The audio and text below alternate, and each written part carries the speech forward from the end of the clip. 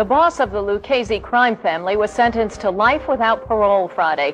Vittorio Vic Amuso was convicted last June of committing 9 murders, plus charges of extortion, gambling, and labor corruption.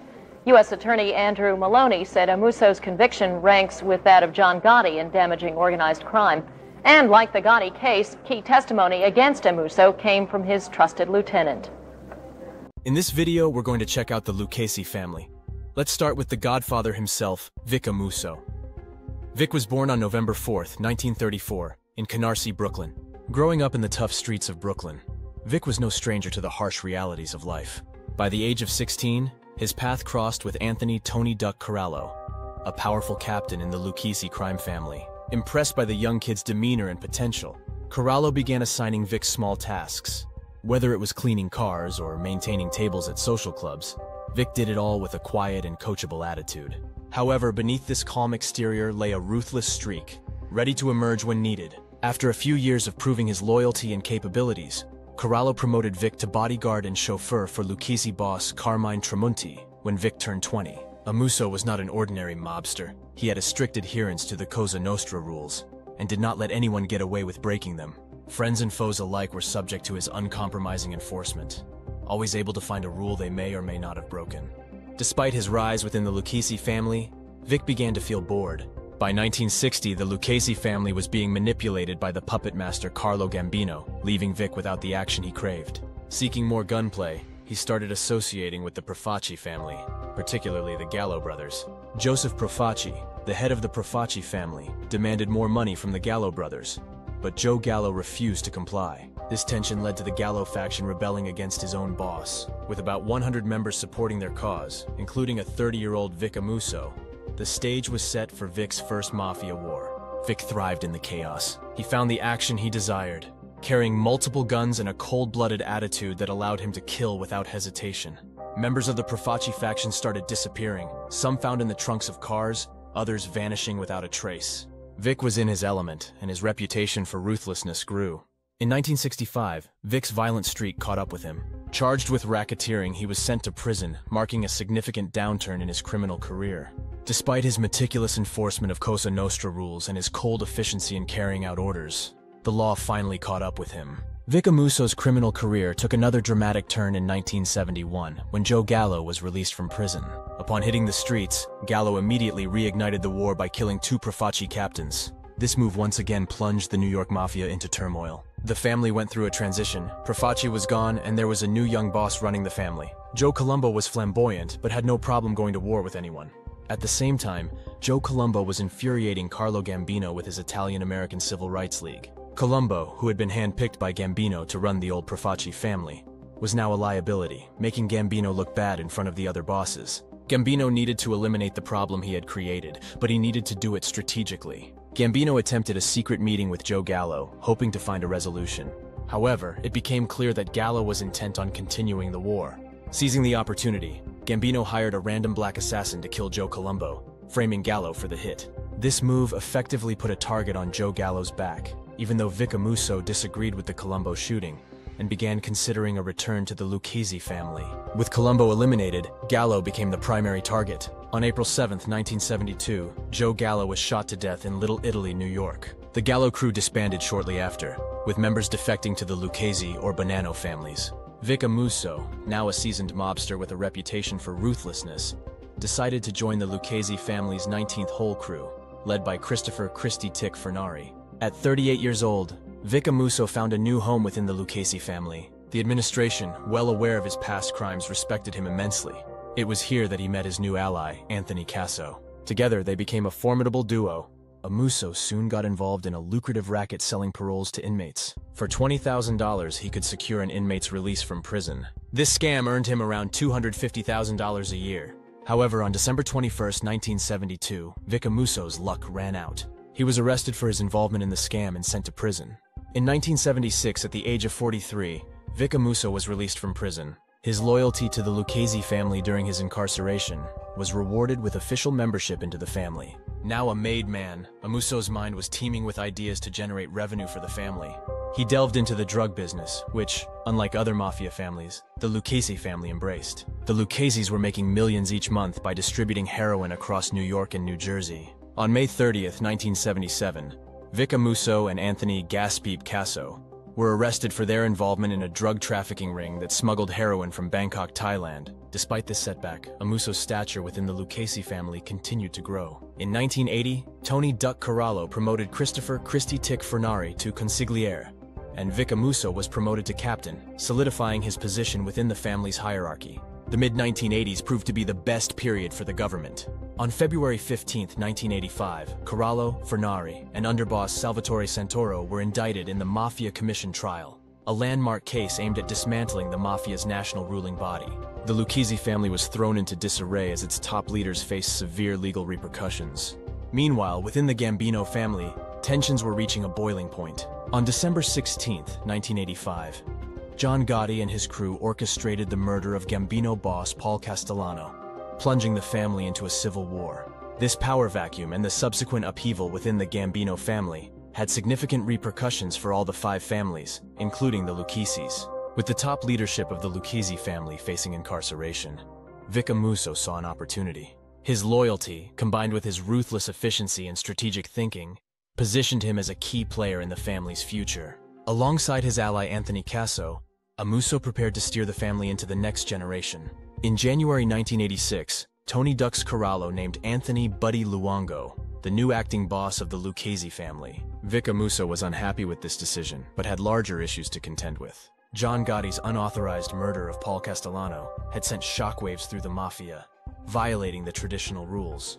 Determined to make Gotti pay for breaking Cosa Nostra rules, Vic Amuso, with the help of Genovese boss Vincent Gigante, orchestrated multiple attempts on Gotti's life. However, these attempts were unsuccessful. The Gambino family was getting ready to spill blood, with the Paul Castellano faction discontented, and Frank DeCicco trying to maintain peace to prevent a civil war. On April 13, 1986, Frank DeCicco was visiting Gambino captain Daniel Marino. Unbeknownst to him, Vic Amuso and Anthony Casso were outside the social club, planting a bomb on what they believed was John Gotti's car.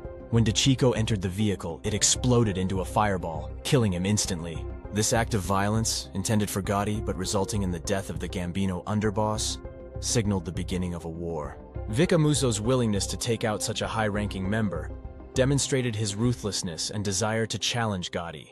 Vic Amuso also faced internal challenges within the Lucchese family. Tony Corallo had chosen Anthony "Buddy" Luongo as acting boss, grooming him to take over when Corallo went to prison. However, Vic Amuso had other plans. As Luongo's driver, Amuso found it easy to make his rival disappear, sending a clear message to Corallo and the rest of the family about his dominance. This move showcased Amuso's ruthlessness, proving that he was more than capable of eliminating threats both within and outside the family. By making Luongo disappear and killing a Gambino underboss in 1 year, Amuso demonstrated his killer nature. With Vincent Gigante backing his every move, Vic Amuso solidified his power. On January 13, 1987, Tony Corallo was sentenced to life in prison, paving the way for Amuso's appointment as the new official boss of the Lucchese family.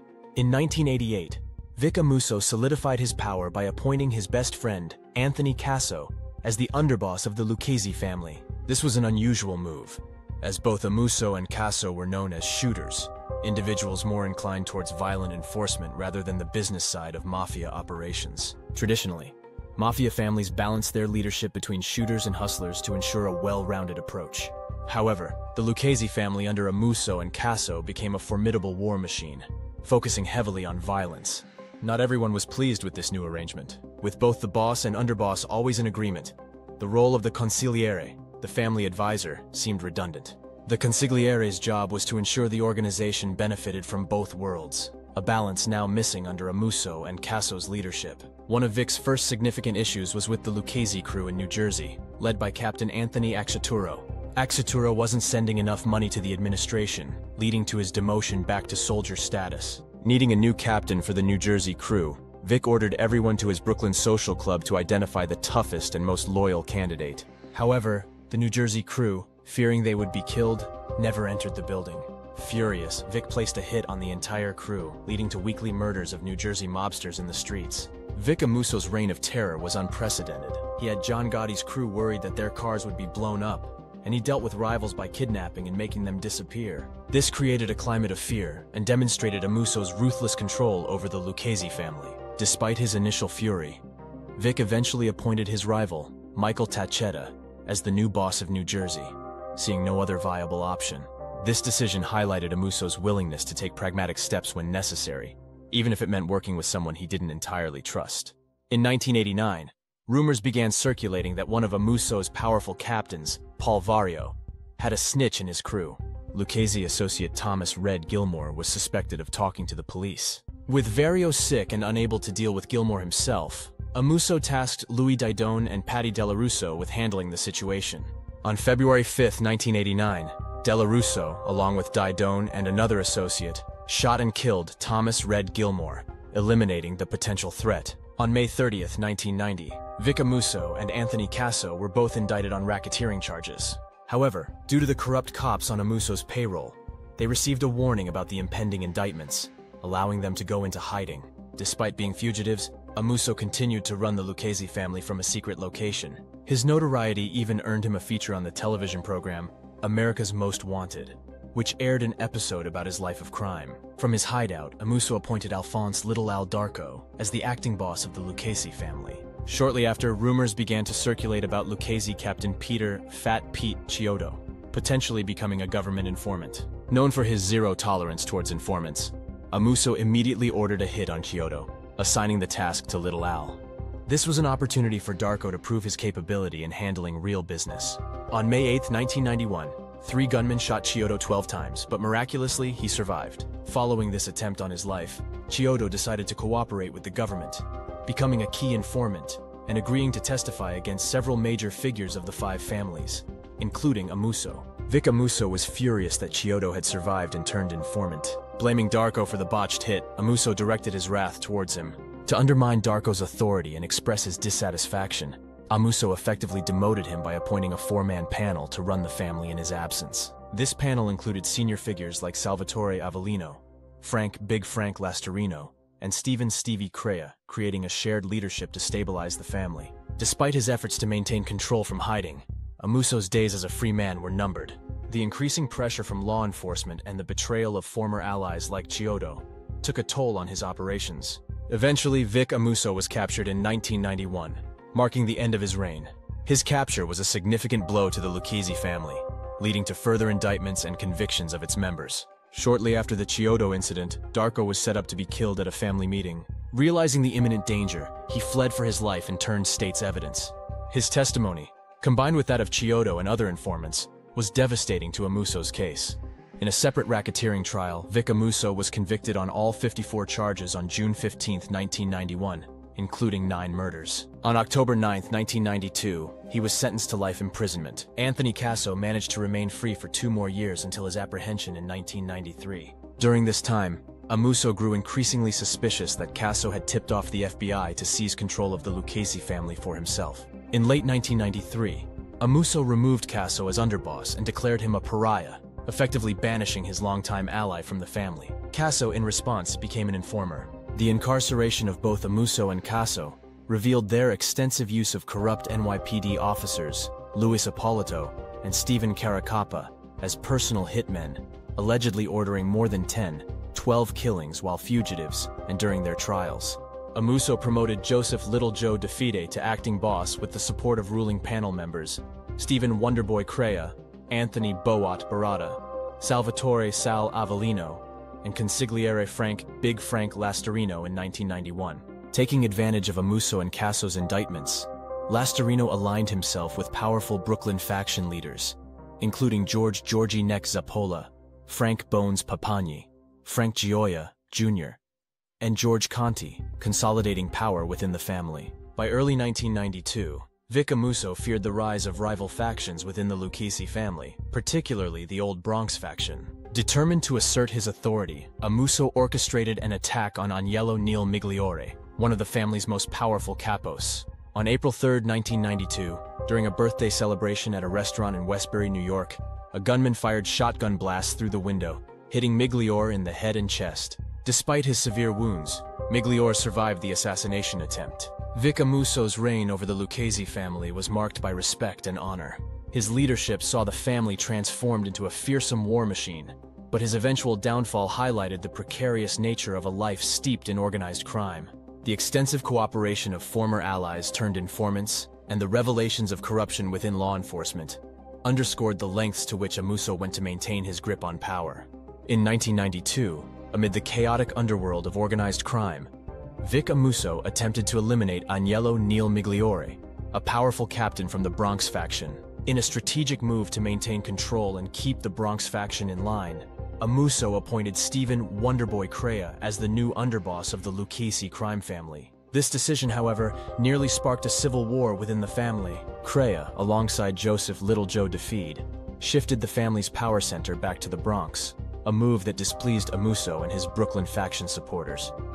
Big Frank Lastarino, the family's consigliere, saw an opportunity in the growing tensions. He organized a plot to murder Crea with the help of captains George Zappola, Frank Papagni, and Frank Gioia Jr., hoping to seize control of the family. During the mid-1990s, many leaders from the Brooklyn faction, rivals of Amuso, were imprisoned on various charges. To stabilize the family, Amuso promoted his loyal Brooklyn capo, Louis Bagels Didone, to consigliere, replacing Lastarino. DeFede remained the acting boss, managing lucrative operations in the garment district that generated between $40,000 to $60,000 a month. Amuso kept Crea as the underboss, overseeing construction and union racketeering, which brought in substantial profits, between $300,000 to $500,000 a month.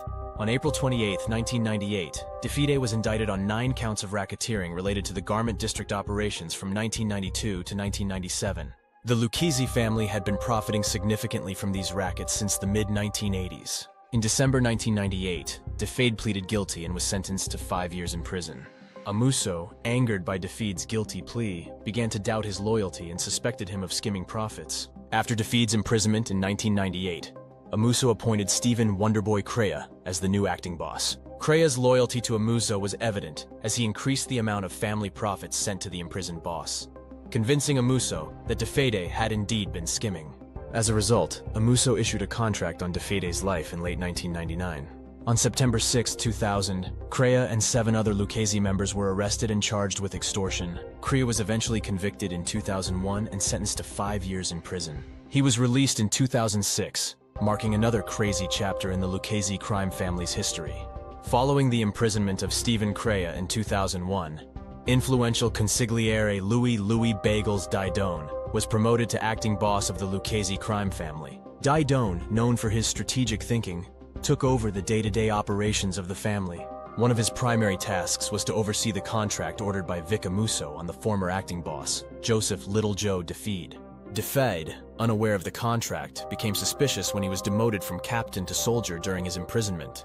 Upon his release on February 5, 2002, DeFede turned informant, joining Alphonse Little Al Darko in providing the U.S. government with crucial information on various criminal activities, including gambling, loan sharking, extortion, and old murders. This led to the indictments of Mafia cops Louis Ippolito and Stephen Caracappa, who had been taking bribes from former Lucchese underboss Anthony Gaspipe Casso since the 1980s. Ippolito and Caracappa had provided valuable information about ongoing investigations and had facilitated the murders of rivals and informants. In 2003, Didone received a life sentence, prompting Amuso to establish a ruling panel to oversee the family's activities. This panel included senior capos Agnello Neil Migliore, Matthew Matt Madonna, and Joseph Joey D. DiNapoli. These influential captains were tasked with maintaining the family's operations. After Stephen Wonderboy Crea's release from prison in 2006, the ruling panel continued to manage the family's day-to-day activities.